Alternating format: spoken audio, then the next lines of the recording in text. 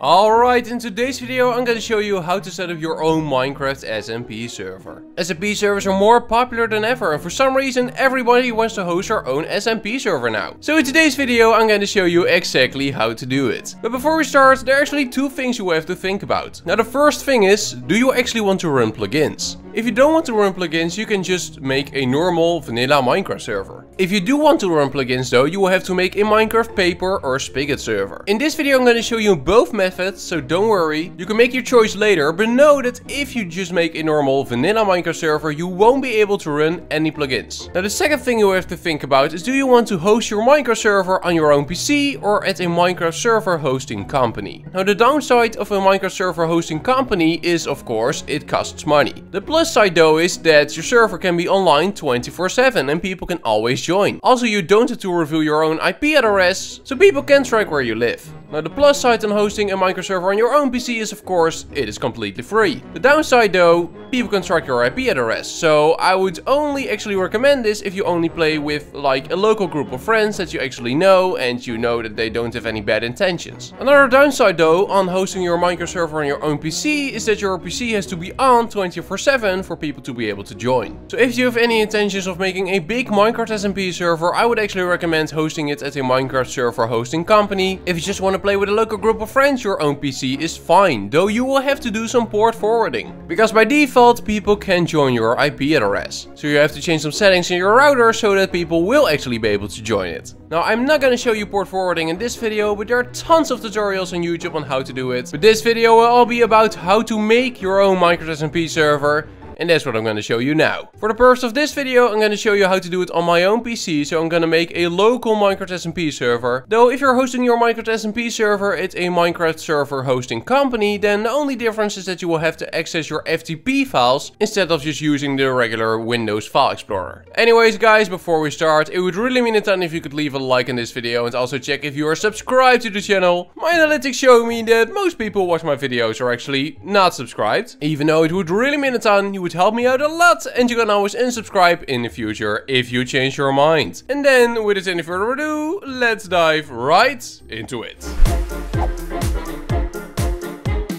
So to start off this tutorial, I'm going to show you how to make a basic vanilla Minecraft server. So no plugins, nothing like that, just straight up vanilla Minecraft. If you would go to single player in Minecraft and actually create a new world, then that is what you would get, but then multiplayer. So to actually make a vanilla Minecraft server, we're actually going to download a vanilla Minecraft server from Minecraft.net. So this is the Minecraft server that Mojang themselves actually releases every single time they release a new Minecraft version. So we're just gonna click here and there it will start downloading. Now after it's done, it will probably say something like this: server.jar was blocked because this type of file can harm your device. Now we don't care, it is from Minecraft.net, we know it's safe. So we're just gonna click on keep, and there we go. Now we're gonna put the server to the desktop and we're actually gonna make a folder where we're gonna make the server in. So I'm actually gonna call it vanilla server. There we go. There it is. So the server.jar file, we're just gonna put it in there. Now after that we can go into our vanilla server folder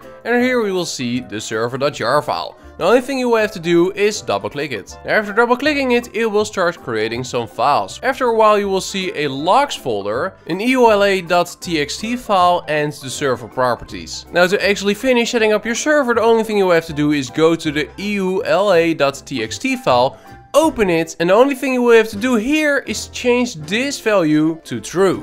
There we go. Let's save it. Let's close it again and let's rerun the server, and there we go. The server is starting. Now to show you that it works, we're inside of Minecraft right now. We're just gonna click on multiplayer, and after that we're going to direct connection. Now in direct connection, the only thing you have to type here is localhost. Because we're actually hosting this server on our own PC, we can just join like this. We don't have to put in any IP address. This will already work. So just click on join server. And there we go.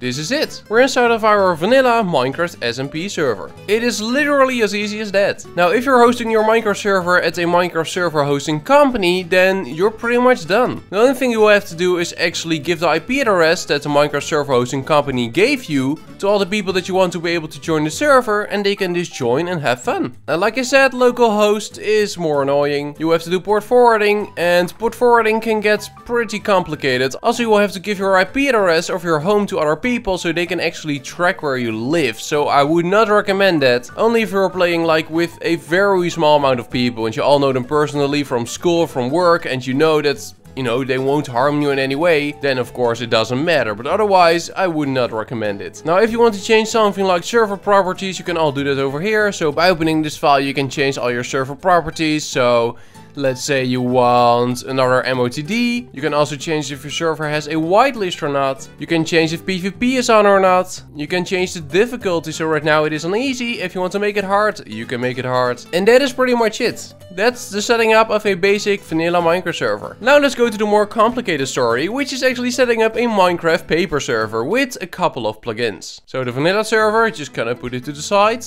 I'm gonna make myself a new folder and we're gonna call it paper server. There we go, paper server. Beautiful. Now here we are on the paper.io website. Now a link to this website will of course be in the description of this video, but right here we can actually download our PaperMC server.